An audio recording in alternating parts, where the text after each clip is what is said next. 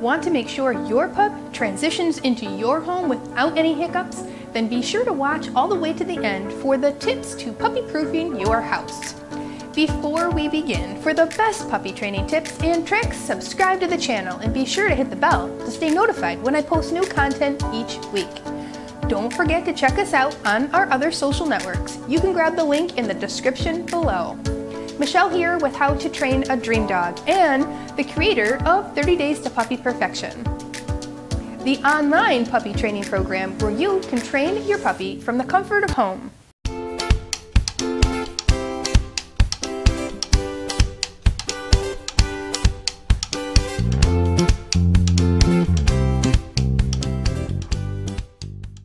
Okay, you've picked out the perfect puppy and now it's time to set up your house.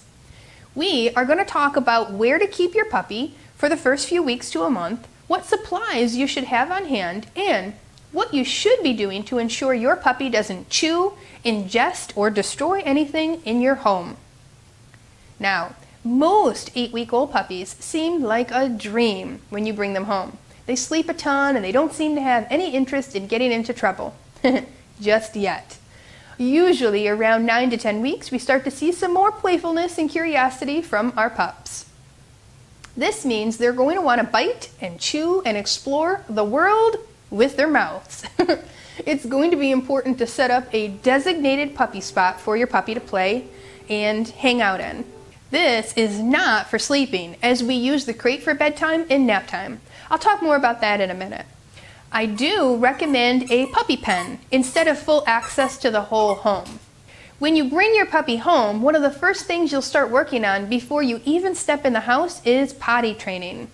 You'll be taking your pup to a designated potty spot outside and rewarding them right there in that spot, not when they come back in. I cover this and more inside this video, Housebreaking a Puppy Fast.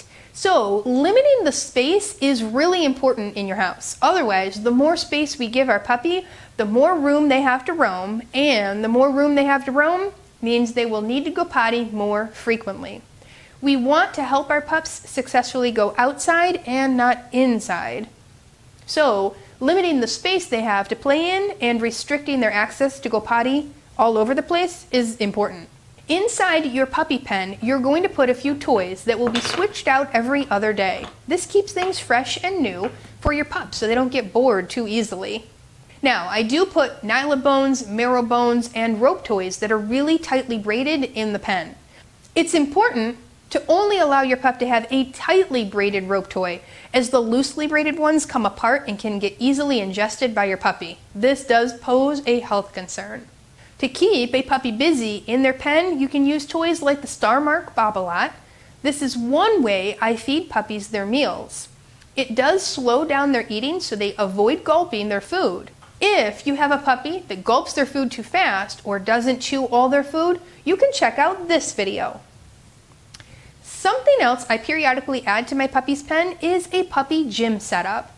This can be a great way to work on desensitizing your pup to things touching them, sounds they hear, and also can be a great busy toy to keep your puppy entertained.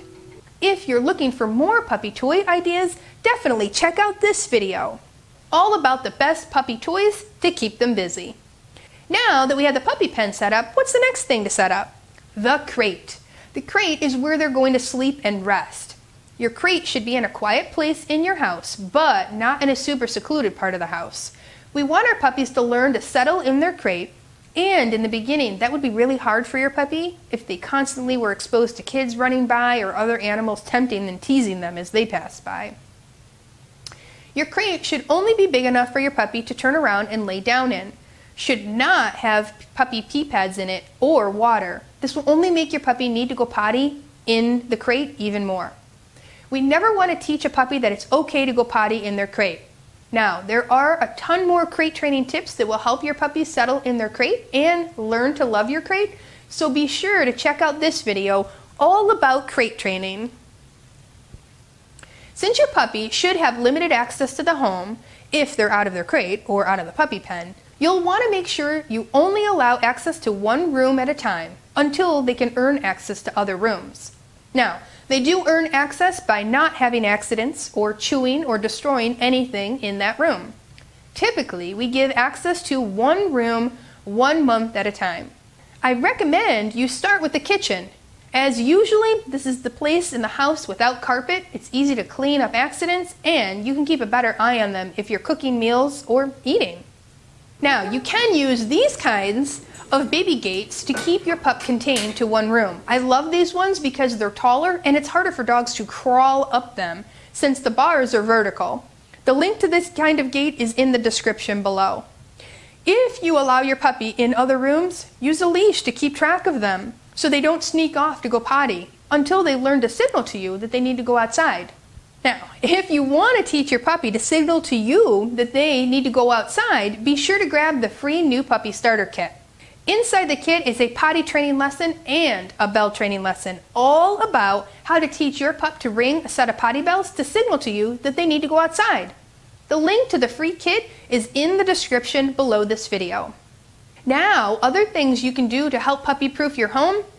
Well, pick up absolutely everything that you do not want chewed up. Even if you bring your puppy home and they don't seem like the kind of dog that's a chewer, believe me, most dogs are. But at the very least, they will be curious and they may pick it up and try to carry it around the house, like a remote or cords or batteries or shoes or important documents, rugs, kids' toys, you name it.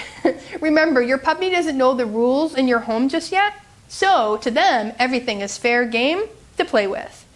If it's left out and your puppy eats it, you cannot blame your puppy. This is considered an owner error. I see this a lot with kids' toys. To a puppy, these look colorful, smell good, and they look like a lot of fun to play with, just like their own toys. So if they're on the floor, they're fair game to your puppy. Puppies do not understand the words you're speaking until you teach them what each command or behavior is. So telling them things like, "You can't eat my brand new pair of shoes," they're not going to know any better. It's like you're talking to the wall. Your puppy will have no idea of what you just said.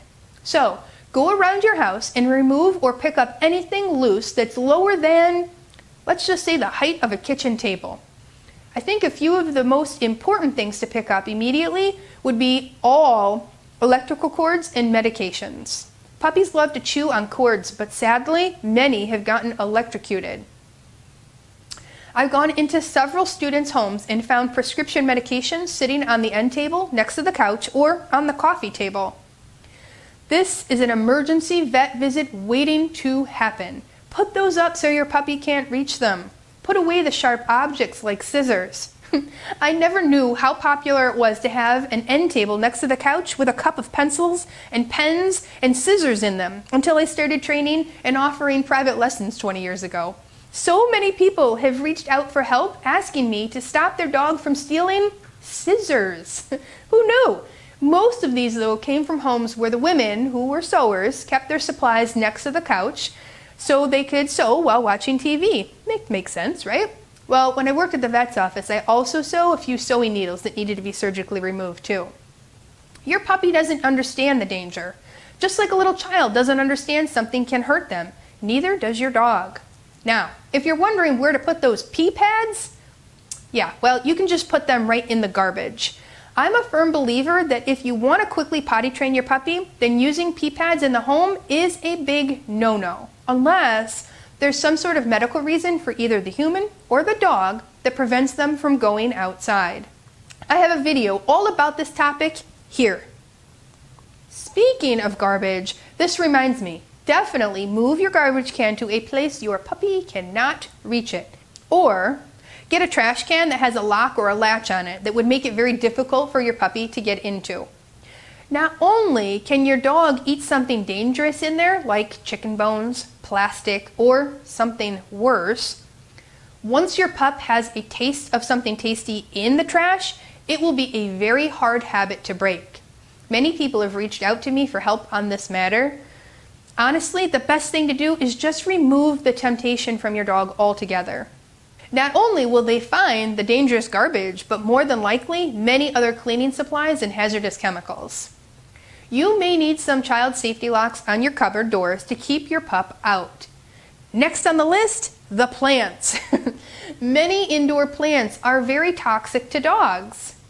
Check the list from the link in the description to see which plants you currently have that may need to be removed from where your puppy hangs out. Okay, next up, if you have a gym bag, a purse, a briefcase, a backpack, and tend to set it down on the floor as soon as you come in the home, find another place to keep it so that it's out of sight and off your pup's mind. All too often, people pack things in their bags that are super unsafe for puppies, such as gum, which usually contains xylitol. This is extremely toxic to dogs. Chocolates or other candies that can also make your pup sick. Now, you may have important paperwork with staples or paper clips in that bag, or dirty socks, which smell amazing to your dog. Do you know how much it costs to surgically remove a sock from your puppy's tummy or intestines? Well, it can cost over $1,500, and in some places, maybe even more than $3,000. While I'm thinking of it, do you use cleaner in your toilets? I should think so. Make sure you do not use the kind that sit in the bowl and swish around with each flush. Otherwise, your puppy may drink the chemicals when you aren't looking. All right, one more thing to consider before we move outside of the home. Be sure to make a note of which foods in your home are toxic for your dogs. Things like chocolates, onions, and grapes are just a few off the top of my head. There are many other foods your dogs need to avoid, so make sure you check the description for more information on this. All right, moving outside the house. I want you to prep the outside of your house too, not just the inside. So make sure anything outside is removed that can be chewed or ingested, including things in the garage, like antifreeze, which actually tastes sweet to your dog. They don't know it's lethal. Or rat poison if you have it laying around the garage or around the perimeter of your home. If you have fishing poles with hooks on them leaning up against the garage wall, make sure those are picked up too. Many hooks have bait still on them, and it can be tempting to your puppy, especially on your way out to go potty outside. Most puppies cannot stay outside by themselves until they're probably over a year old. Younger dogs tend to get bored easily outside and dig holes, chew patio furniture, decks, guest grill lines, and so much more. Fence off areas where there are toxic plants and flowers. Be sure to block off any pools, ponds, or water fountains. And if you have a fire pit, do not allow your pup to have access to it. There may be some leftover s'mores in there, and that's definitely not safe for your dog, and neither is the charred wood, as it's also toxic to dogs. Check the backyard and look for anything that your pup might get caught on and unable to wiggle free. If you have loose or falling down fencing, be sure to repair it before your puppy's arrival.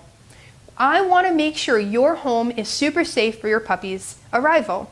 Be sure to rewatch this video again and note all the things I mentioned so you can set up a super safe house for you and your puppy. Also, don't forget to hit the subscribe button so you can get notified next week when I post another training lesson. Now, as long as your puppy pen and your crate and your gated kitchen are set up, and all the items both inside and outside have been picked up so they can't be chewed up, and you're following my advice to limit your puppy's space until they're a little more trustworthy, you're going to be well on your way to a puppy-proofed house. Post any puppy-proofing questions in the comments below.